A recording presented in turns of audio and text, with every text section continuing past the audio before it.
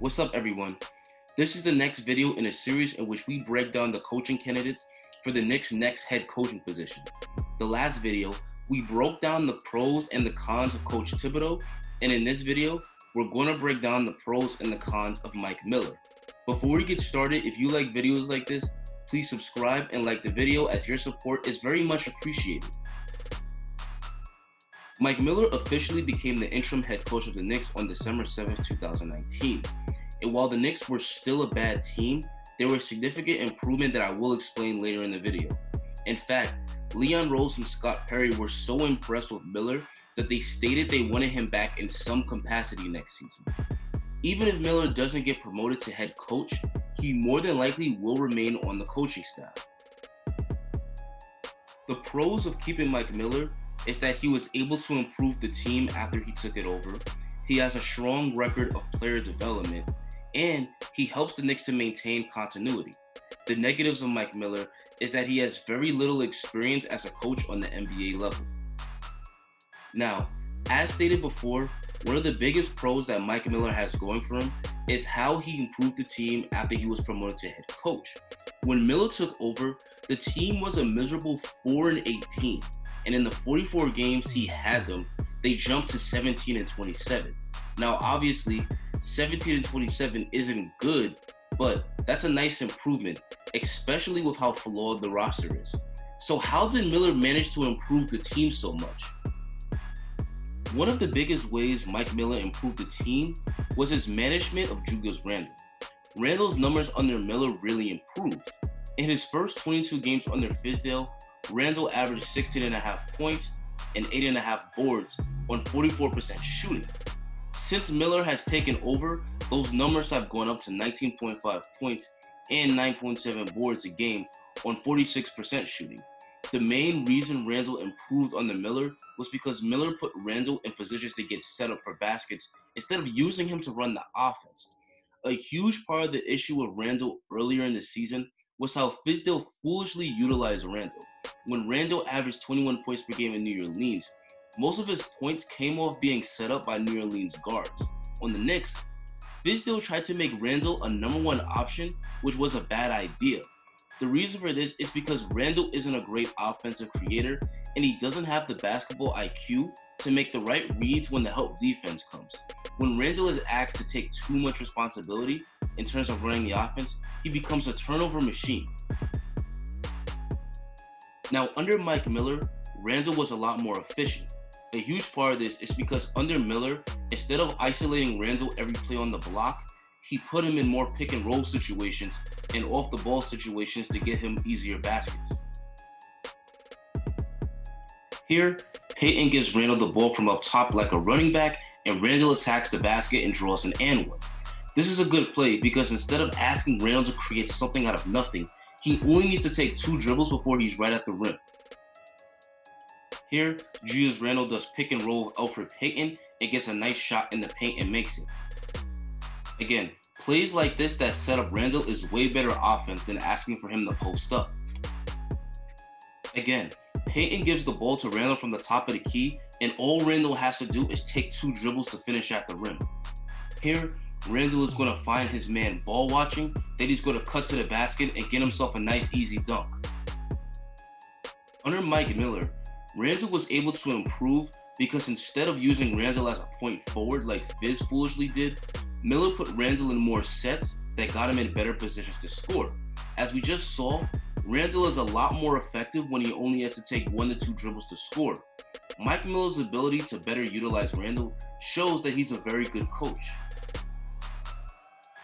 Another way Miller was able to improve the team was by improving the Knicks' defense.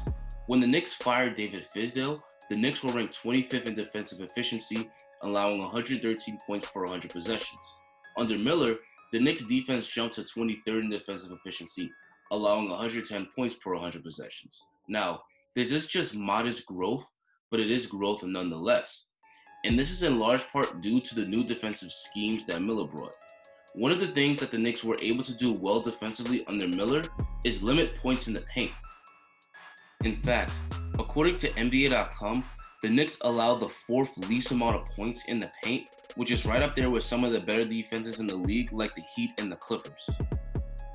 The last big strength of Mike Miller I want to talk about is player development.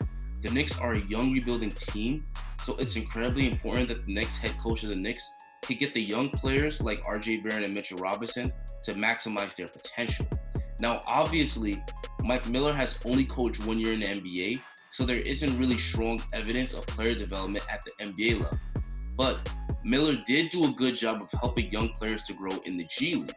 Mike Miller coached the Westchester Knicks from 2015 to 2019. In 2018, Coach Miller won the Coach of the Year award in the G League as he coached the Westchester Knicks to the #1 seed in the East that year. Now, that same season, 5 of the players on the Knicks got called up from the G League, and all of them credit Mike Miller for their development. Here's what John Jenkins, who last played for the Washington Wizards, had to say about Mike Miller.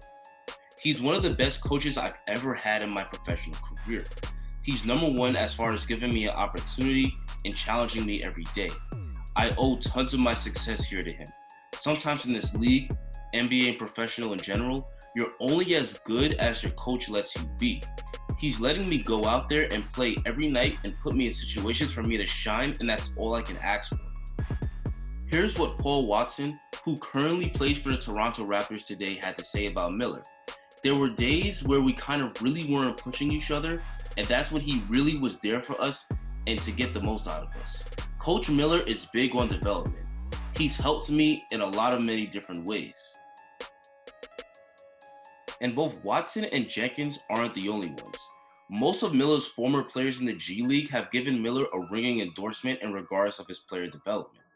One of the reasons that Miller is such a great developer is that he puts players in the best position to succeed, as we just saw with the way he utilized Julius Randle. The last pro of keeping Mike Miller is that bringing him back as head coach helps the Knicks to have continuity, which is pretty underrated in rebuilding a team. Mike Miller has been with the Knicks since 2019, and he coached many of the players this season who will be on the Knicks next season. Promoting an in-house candidate as head coach gives the Knicks player familiarity, which will bode well going into next season, as they already know Miller's system. A huge reason why the Knicks always fail to build their teams is because they always replace their coaches after every 2 seasons. Continuity is important. If you look at most teams that rebuilt their teams well, those teams allowed their coach to stick around because that familiarity is important for the development of the team. Every time you fire and hire a new coach, you're essentially pressing the reset button, as that new coach is going to implement a completely new system. It's about time the Knicks allow a coach to stay and develop a team for at least the next 3 to 5 years.